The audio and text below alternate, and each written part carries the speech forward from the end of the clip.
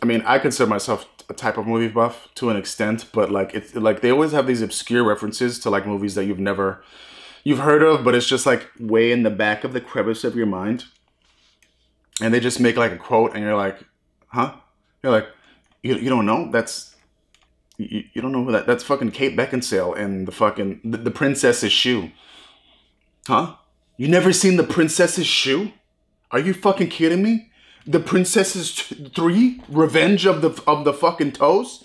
I was just like, no, I've never seen that. Dude, that's a classic. You call yourself a filmmaker, a movie buff? You never seen this? It's like, dude, first of all, fucking stop. You're spitting in my face right now, and I'm getting upset. And second of all, like, I can't watch every movie that's ever been out, man.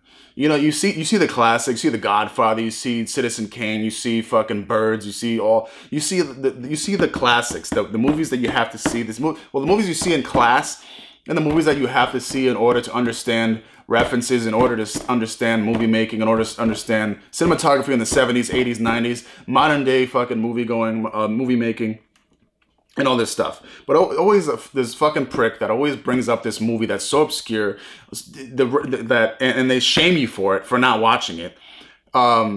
It's like, first of all, why are you shaming me? Why don't you tell me to watch it? And you're just like, oh, you can't believe you never seen this shit, you know?